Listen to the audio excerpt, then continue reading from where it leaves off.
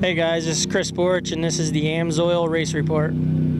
Yeah, the race went well today. We ended up getting a whole shot, and then from there, me and Chris Bithell and pretty much Walker Fowler pretty much battled out the whole day.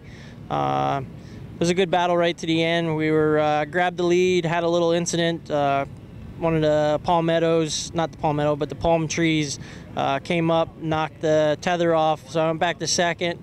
And probably like 2 miles ago was able to get back by Chris Bithell again for the win right here at Muckers.